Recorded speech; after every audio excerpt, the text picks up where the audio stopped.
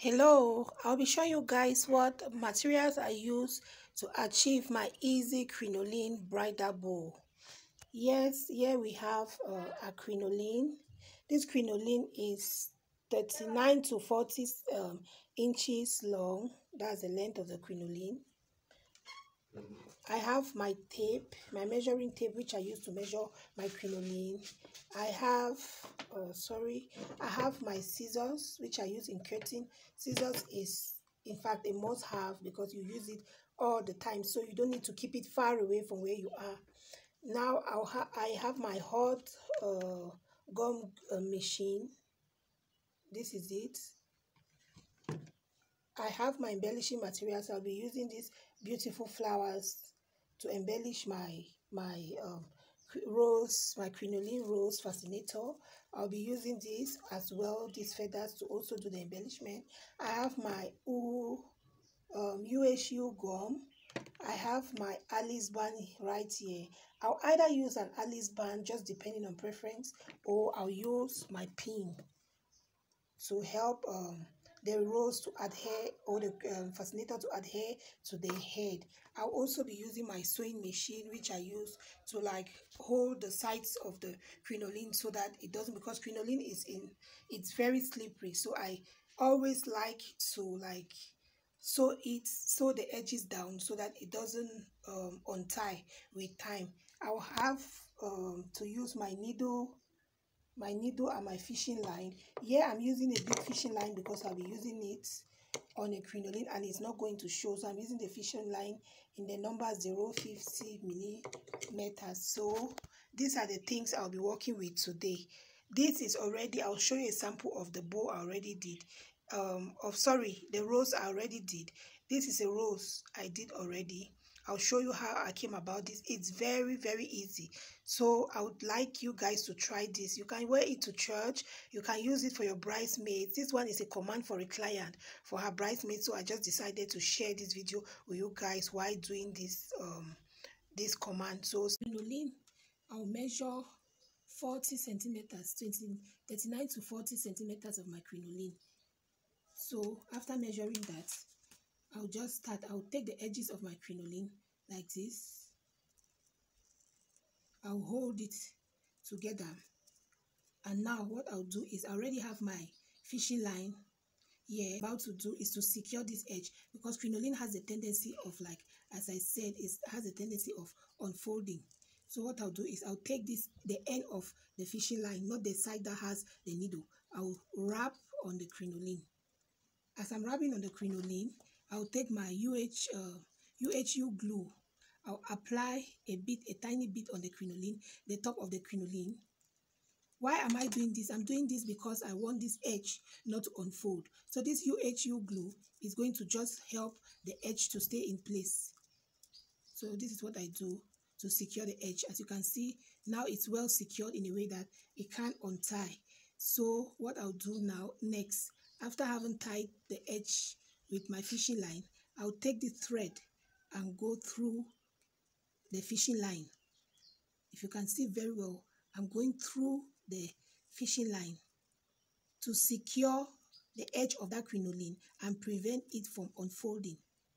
So after doing that, I'll just pleat the crinoline into two. I'll take the two edges and just pleat, like bringing the two edges together, and start passing my needle in a zigzag pattern. I'll just pass my needle in a zigzag pattern, my needle and my fishing line. I'll just pass. As you can see, I'm just basically repeating, so just watch and see what I do. I'm doing this till the end of the crinoline. The end of this crinoline. What I'll do right now is just to pull this thread. As I'm pulling, you can see it's forming the rose. It's forming the rose. I'm just pulling the thread and it's forming the rose. Just pull well. Let it be nice and firm. Now I'll come to this edge right here. I'll hold it in place. And while it's very firm, I would now take this fishing line and still tie this other end of the crinoline very well. I'll repeat the same procedure. I'll take my UHU glue and just put a tiny bit at that edge. Then press it so the strands of the crinoline don't unfold or untie, or I don't know if I'm making sense right here, but guess with the video you understand. I'll go in between. Look at what I do. This is a fishing line. I don't sew on top and I don't sew beneath. I go in between the fishing line and pass my needle.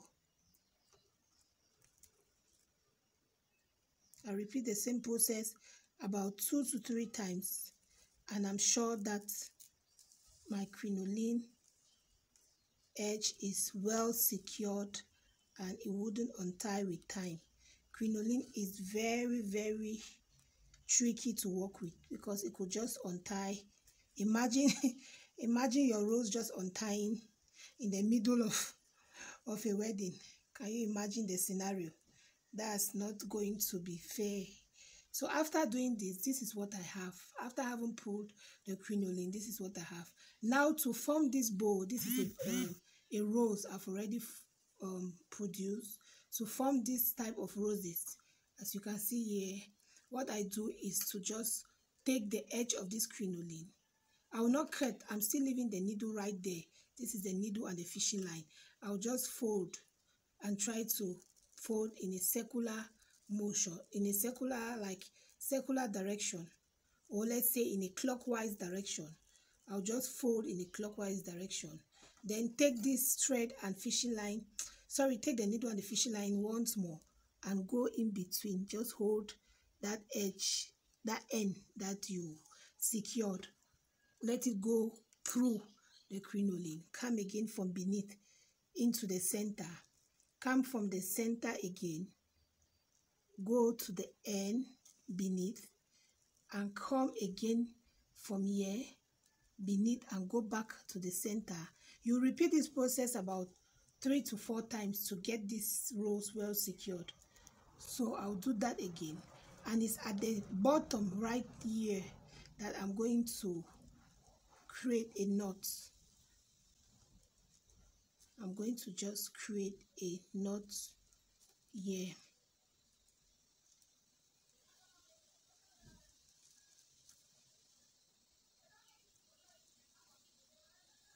And now that it is firm and secure, you can see how the rose turned out. I'm just going to cut the excess fishing line with my scissors, and this is our amazing rose. I'm going to embellish these roses, and I'll let you see how I embellish them. Yes, I'll be moving over to the embellishment of my crinoline rose. This is the rose I already created. This is the flower I'll be using. These are the feathers. I have my pin right here, and this will serve as the base of my fascinator. So what I'll do basically is that I'm going to take my scissors, run it over my flowers so that it gives it that curvy nature that beautifies the fascinator. I'll do that for about 3 to 4 feathers. As you can see, when I curve it, I put it aside. I do the next. I keep.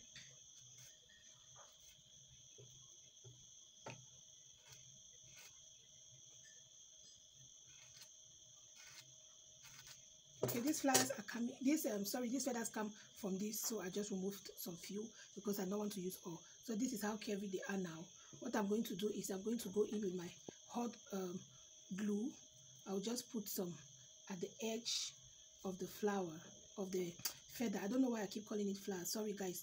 I'll put some glue at the edge of the feather and just stick it. Oops, be careful.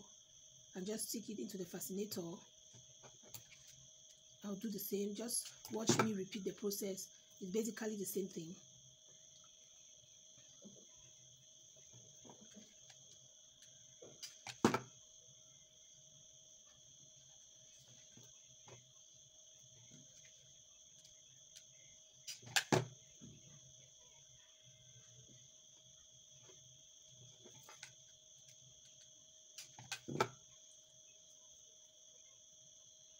Okay.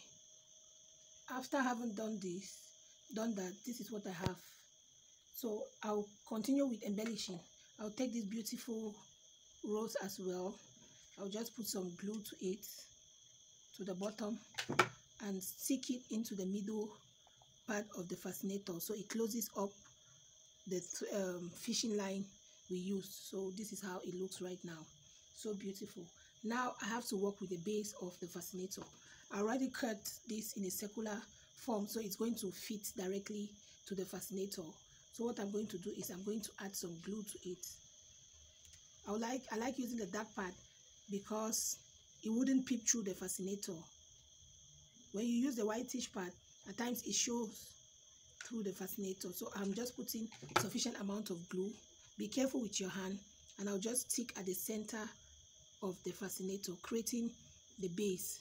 So to make it adhere more, I'm going to turn it like inside out and leave it in that form for a while so that the glue can really adhere to the crinoline. I'll leave it like that for a while. I could leave this for about 2 to 3 minutes while pressing as well, so it really adheres. Afterwards, I'm going to turn it again, and there we have our base, the base of the fascinator. It's not quite dry.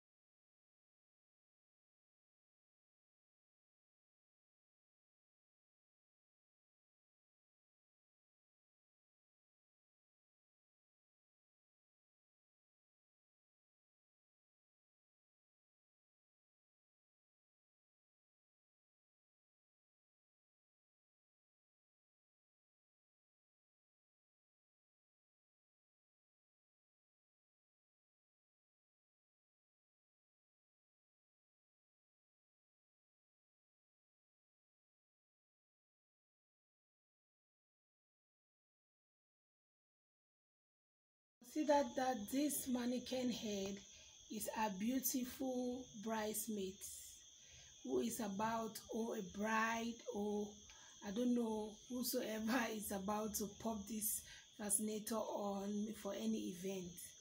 You could make this fascinator in any color of your choice to just suit your dress. It might be pink, it might be blue, it might be white, whatever color, yellow, ash, whatever color you want. You could as well make this fascinator with a unique color, then you embellish with other feathers that have different colors just to suit your dressing. So now here comes a mannequin. I'm going to be popping this fascinator on so you see how beautiful it is on the mannequin head.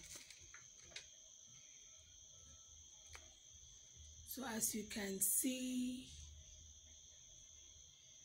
this is how wonderful the fascinator turned out to be. So you can thumbs up this video, like, share, and also comment. It's very easy to do. Please try this back at home and get back to us. Ciao.